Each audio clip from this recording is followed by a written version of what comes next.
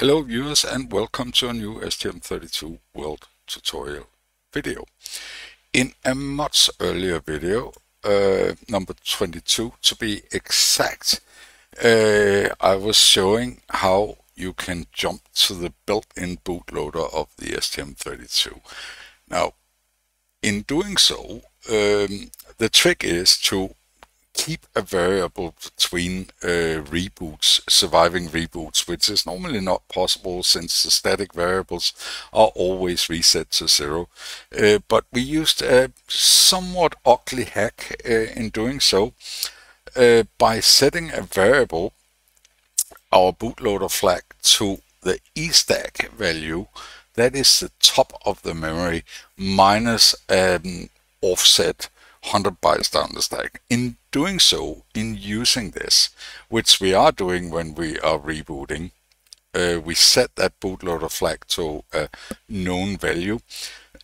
In doing so, we are going to mess up the stack. But the theory was that messing up the stack when the next command is actually a system reset was an acceptable sacrifice. And to be honest, I don't think it'll ever go wrong, but I just had a brain fart that this could actually be done in a slightly safer manner. So let's have a look at the code. First of all, let's try to run it. I have the console output there as usual, and I have my output here. So it comes up as a virtual COM port, and after 10 seconds it will boot into the bootloader. It will restart into the bootloader, and you can see over here my USB device shows up as the STM32 bootloader. So if we analyze the code a bit, what we are doing is we are referring to an external variable called eStack, and then we have a pointer called bootloader flag. And in the beginning of the code, at the very entrance of main, we set our bootloader flag to whatever eStack address eStack is on, minus 100.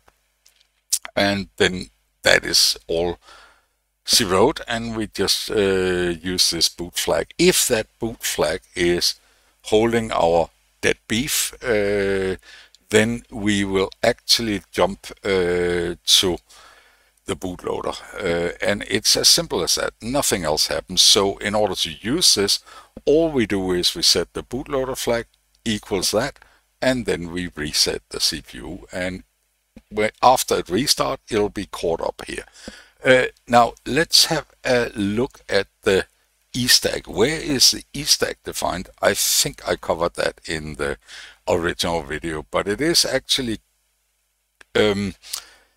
defined in here in the STM32 F45 flash linker script.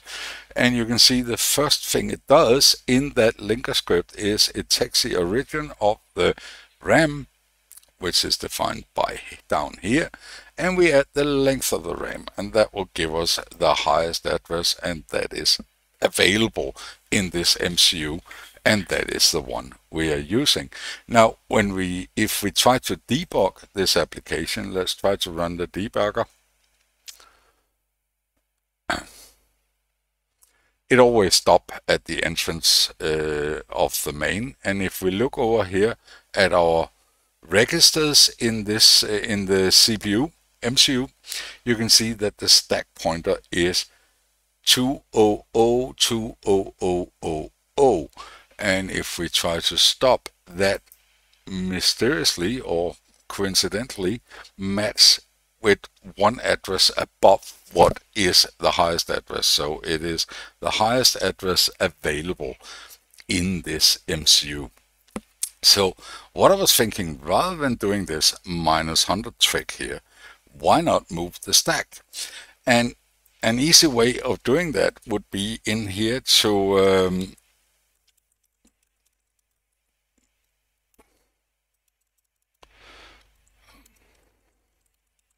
bootloader flag. We could copy this line up here and call that B flag. And then we could actually do the calculation right away and say we don't want to be at the highest because we need to reserve 4 bytes. So we could say -4. That would be our B flag, and that is where we want our bootloader flag to be. Now we can change our E stack, set that equals B flag.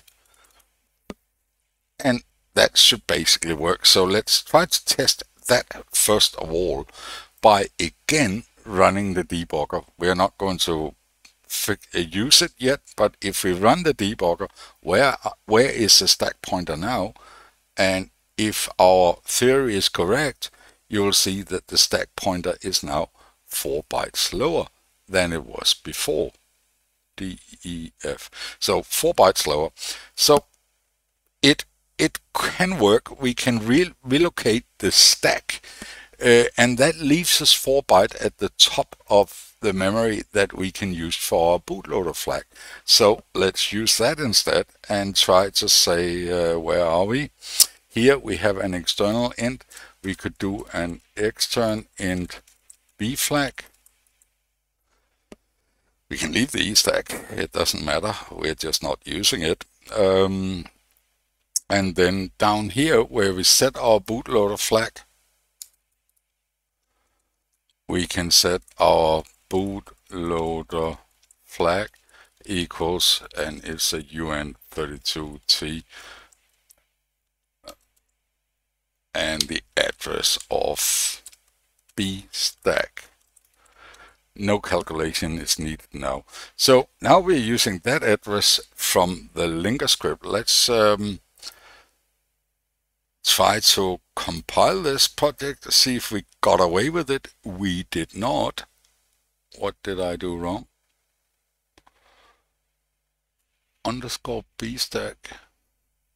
It was called B flag, right? Where are we? B flag.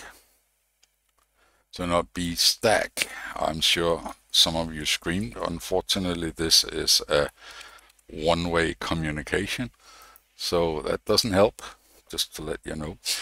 But it compiles just nicely. So let's try to run this. There. It was starting, and we wait 10 seconds before it should go into the bootloader. Jump into the bootloader, and wouldn't you know it, the bootloader starts up. So we haven't changed the method of what we're doing here. It still works, but we are now reserving 4 bytes of the memory for this use, and but by doing that, we're not messing with the stack. We simply move the stack 4 byte down in memory, and it still works. So there you go. I think this is probably, it is wasting 4 byte of memory, but I think we can survive that in most cases. We got 128 kilobyte of it, so wasting 4 byte is probably worth it. And this is a very, very safe approach. There is no way this could go wrong. So that's about it. So that is pretty much all I was going to say today. This has been a very short video. If you watched the earlier video and think that this was an interesting approach, please do like and subscribe below. It is also the time of year where I should say Merry Christmas and Happy New Year. And as usual, please have a wonderful rest of the day.